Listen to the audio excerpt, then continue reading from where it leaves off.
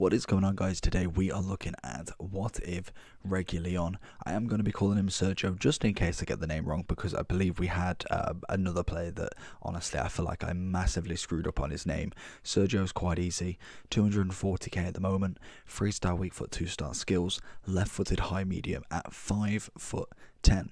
So he is obviously the new Spurs left back. Unfortunately, he didn't manage to get himself a one to watch, as Bale unfortunately took the spotlight with that one. But he has got himself an 87 rated card now. He has gone from an 82 all the way up +5 with the chance of a clean sheet. He could get an extra +2, taking him up to an 89. And in the Premier League, they have got Crystal Palace next, Arsenal, and then I'm not too sure. So they've got 3 more matches after that. I personally don't see them being a clean sheet against Arsenal unless it's a 0-0, which normally I don't think they're known for their 0-0 matches. Crystal Palace is a potential, but Palace can always turn up.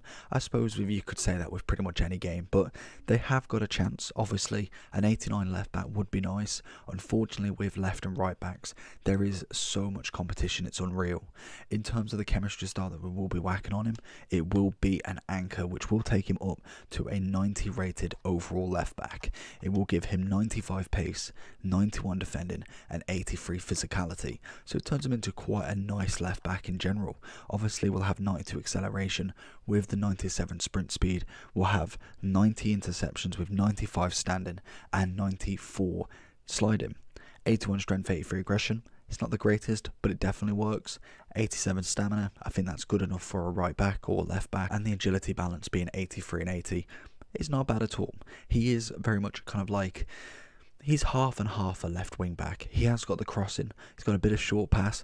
Long pass is not quite there yet, but obviously with an extra upgrade might actually be a decent left wing back as well. We will play him more as kind of a left back with the occasional overlapping, but nothing too heavy, just because I like my left back to kind of stay still, maybe go up to the halfway line and we put in the left mid. So let's jump straight into him and see what he can do. Reguilon.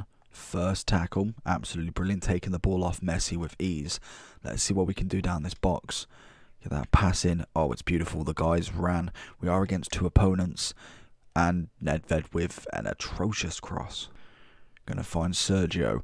See what we can do. We need Nedved to make that run, which we can see there. It's a lovely ball through. Nedved not really getting the pace on this defender.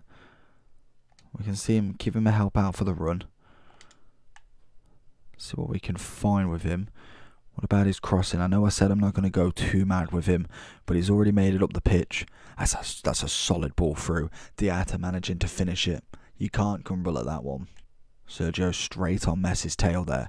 Seems to be quite a high presser of the ball, which is nice, to be fair. Sergio is going to take it away from Messi, and he did not like that one. Sergio with a lovely last minute challenge there. Sergio's going to bring it down.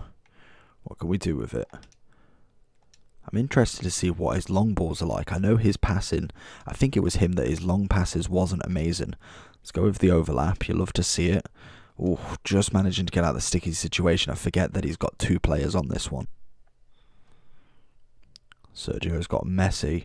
Messi's managed to get the inside, but we do manage to get the tackle. It's just the agility side of Messi that is going to go and see Sergio absolutely battling to win that ball back, and does get his comeuppance in the end, and we do get the ball out, which is fantastic. Sergio with Messi again. It's obviously a very, very big battle to start with. They do not know how to use Messi very well. He's just constantly running against him, and Sergio's got him absolutely in the back pocket. Sergio's going to come across on Messi. Messi's passed it out wide. We know he wants to go back. Sergio covering all aspects there. Sergio. Messi's going to get past him. He's going to have to pass it round him. Sergio's doing very, very well to keep a Team of the Year Messi under bay. Every single time. He is not necessarily utilising Messi in his best way, but definitely to keep up with anybody of that standard is very nice from him. Oh, Sergio's read Messi completely wrong. He's had to pass it before he goes out. Does manage to successfully get it out though, which is always nice. And then we screw up that pass. Sergio absolutely seeing Kaka out, and a little bit of flashback Ronaldo as well. Sergio with a beautiful challenge on his 91 Cruyff. Absolutely had Messi's pants down. Honestly, he was a fantastic left back. The only problem he's got is there is so much competition, it is unreal. If they wanted to really compete into the Prem, you've obviously got Zinchenko, was an SBC, so if you've completed him, personally, I wouldn't really go for Sergio because there's just no point. You've then got obviously Traore, another SBC, so again, if you did him, you wouldn't really go for Sergio. Robertson obviously is coming in at a tradable price, or if you did get him untradeable, then obviously you probably won't go with him again. You can see the kind of pattern. High pace, defending's pretty good, I think, on all of them. Physicals, kind of hit and miss. Maybe passing and dribbling's looking quite nice. Literally every single card has the same, bar from maybe Traore's passing, but that's kind of made up from the fact that his pace is just absurd. Van Aanholt as well. You can't really distinguish a difference between them all. They all have high pace, high defending, physicals are okay, passing's normally pretty good, and dribbling's pretty good. They are all the same card.